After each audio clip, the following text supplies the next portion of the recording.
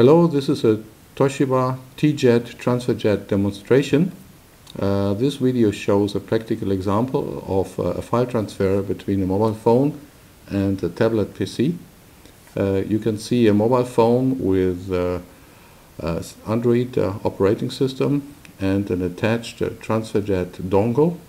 This TransferJet dongle will transfer the data in wireless form to the tablet PC.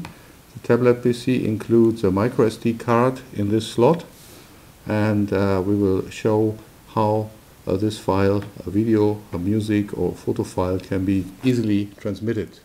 So we shall demonstrate the use of the mobile phone and the tablet transferring a video file of around 8 MB from one end to the other end.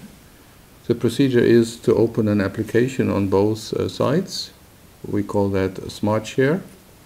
This Smart Share is showing a menu, and on the menu you can select a file, for example a video file.